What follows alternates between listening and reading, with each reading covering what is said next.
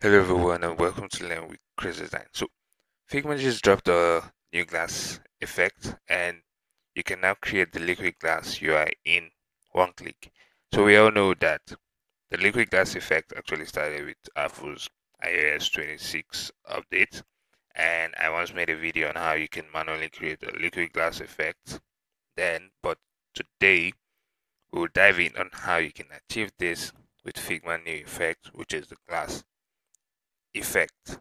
So first, you need to select frame on your, or click on F on your keyboard, then draw a shape.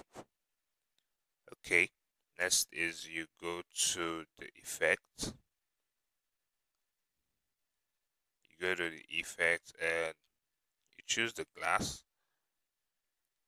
and boom, instant Apple style liquid glass effect. Now we could make some little adjustments just so it could look cool in terms of accessibility.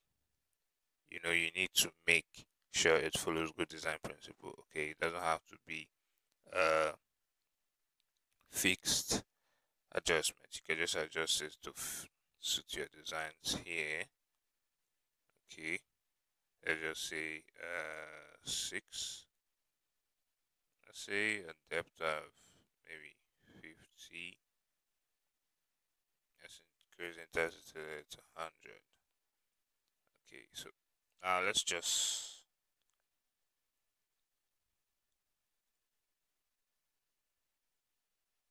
adjust this to suit our previous design.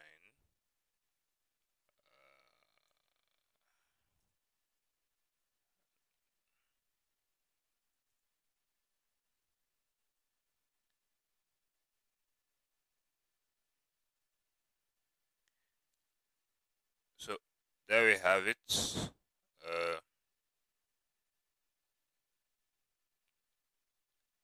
Liquid glass effect. So thanks for staying to the end of this video. If you're new to Figma, I have a beginner series to guide you.